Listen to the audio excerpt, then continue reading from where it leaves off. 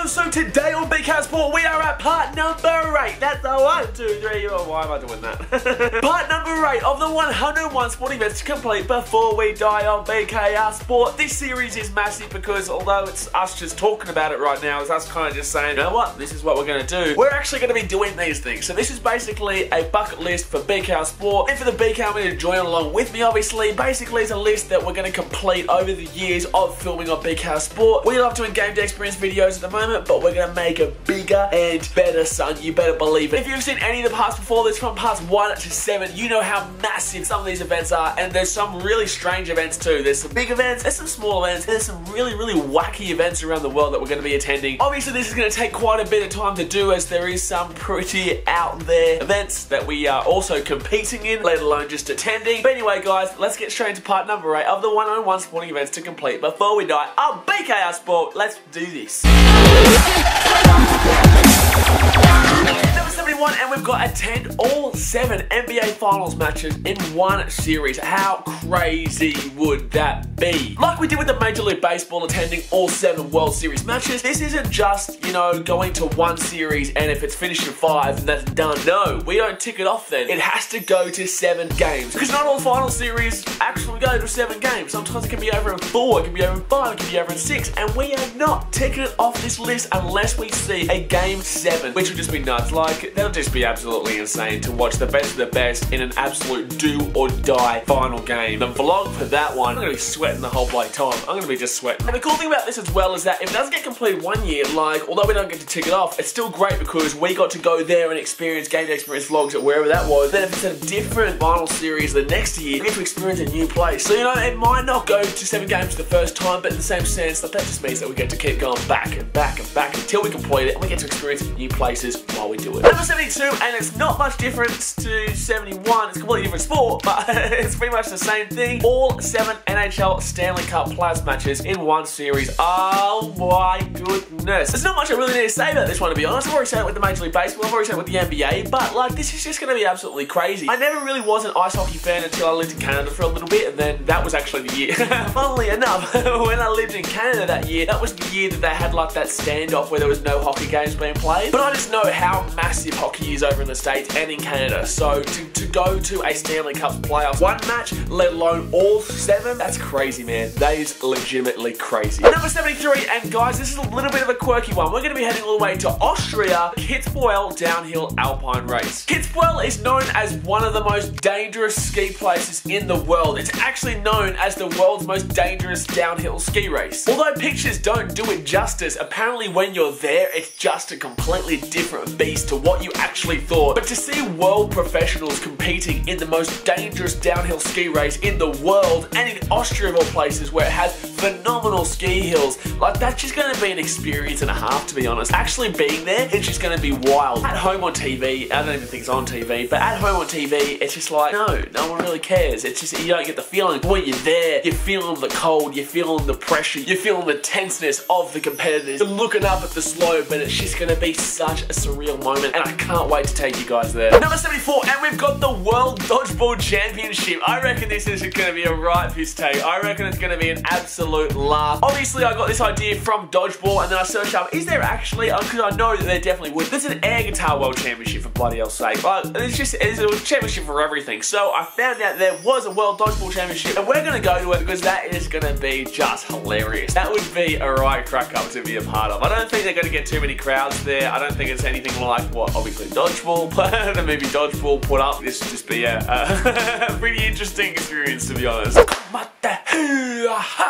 Number 75, and we've got a big one for us Aussies and a big one for the Kiwis out there. We've got the Bledisloe Cup. Besides the fact that I don't think Australia's won the Bledisloe Cup in like, I don't know, over a decade, because we're just bloody useless against New Zealand. This rivalry, you know, as I would have said before in this list with the Rugby Union World Cup and stuff like that, it's just on another level, man. It's just on another level. Like, Australians and New Zealanders, we love each other, but when it comes to sport, we absolutely despise each other. Whether it's at Eden Park or it's at Suncorp or wherever it is, it's always a tense affair because everyone just wants to win so badly, like more than other sports, because obviously it's the biggest rivalry match. Even though I'm an Australian, I actually want to go see a Bledisloe Cup match in New Zealand.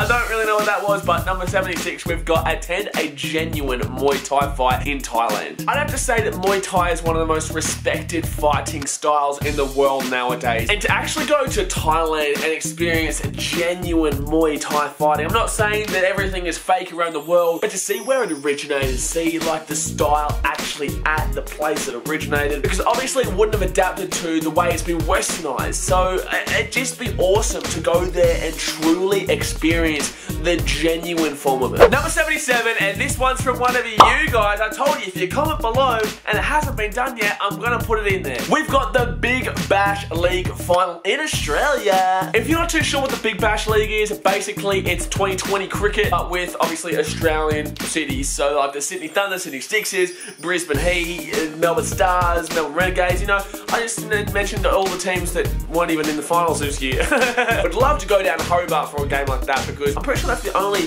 professional sport in Tasmania that actually has a full-on team. Yes, I know that Hawthorn go down there a couple of times throughout the year, and there are games down there, but this is the only professional sport that's held down there, so it might only be really our only chance to get to a sport down in Tasmania. Over the last couple of years, 2020 cricket has just genuinely exploded, and it's just come out from nowhere. And it's great to see, because 2020 cricket is fantastic to watch. It's pulsating, it's edgy seat stuff, and you never really, well, sometimes you know, but you never really know who's going to win it until the final over of the match. And that's where you just, like Edgy said, biting your fingernails, bloody hell. It's just an experience and a half. That's just when you're sitting at home watching the TV, let alone actually being there. I've never actually been to a Big Bash League game, but it's more about just getting the highest score possible. It's more about just going for gold time. Number 78, and we're going to be heading back over to America, back to baseball, up to Boston, because we're going to be sitting atop the Green Monster at Fenway Park. Fenway is famous for its Green Monster because, one, it's intimidating, and two, it's the best seats in the ground. Like, have a look at it. The right front row, which usually, by the way,